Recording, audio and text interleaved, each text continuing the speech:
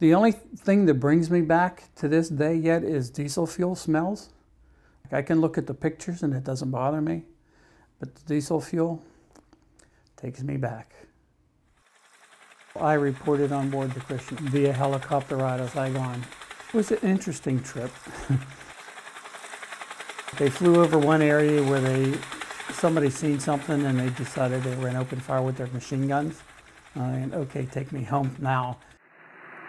The ship was ARL-38, and its primary job was to repair the riverboat. They would pull up to our barges, would be lifted up out of the water, put on frames on the barges and be worked on there for repair.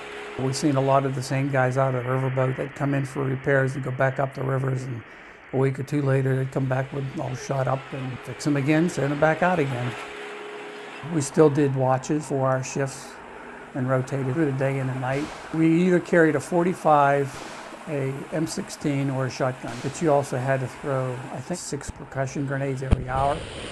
The hard part about that was when you had a lot of boats tied up alongside the barges, you always had to crawl over each ship with very little lighting, carrying grenades and then toss them off the sides. You didn't have a scheduled tour. You just worked because there was really nothing else to do. You could spend 12 hours working or longer if you wanted to. In the evening, there was always a movie on board, what we called the movie deck. Spent some time reading, writing. Everybody would exchange tapes and record large tapes. Later in my tour, we had a new recreation officer and he got us some fishing equipment. So I spent a lot of time fishing. You had to kind of find a way to entertain yourself because there wasn't a lot.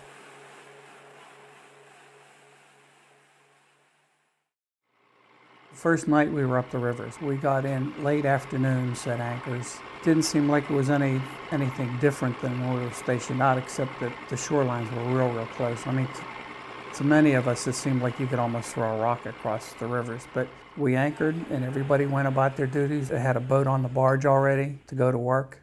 That night around 10 o'clock is when we were hit with a mine. Somebody came in and had asked me to go get some batteries for them. And as I went back into the storeroom, was when we were hit. The mine, I actually watched it come through. It came through about 10 to 12 feet in front of me. So I'm not going to bother to tell them that I got the word.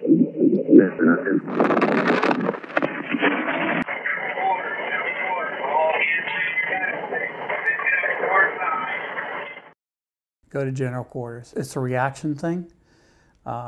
My biggest fear when I ran up to my battle station, the whole top deck of the starboard side was lined with oil. We'd just gotten resupplied. And I'm thinking, if somebody hits this whole ship is gone. I mean, it's amazing. They were able to get it stabilized and everybody could get down there and shore up the hull so we could get back out of there. You have to call it good luck because it went through sick bay. There was nobody in sick bay at the time. That movie that was shown, The Good, the Bad, the Ugly, was a well-known movie and there was a lot of people wanted to see it.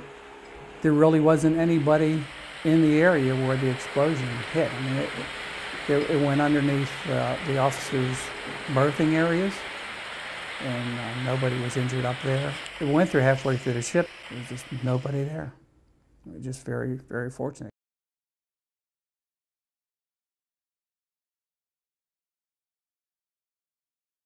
I never really thought about when you keep doing all these trainings that, you know, that day would ever happen and you wouldn't think about it anymore. You knew what side of the ship to go up on. You knew where to go to report. You knew what you had to do when you got there. I mean, it happened pretty quick and everybody did exactly what they had to do.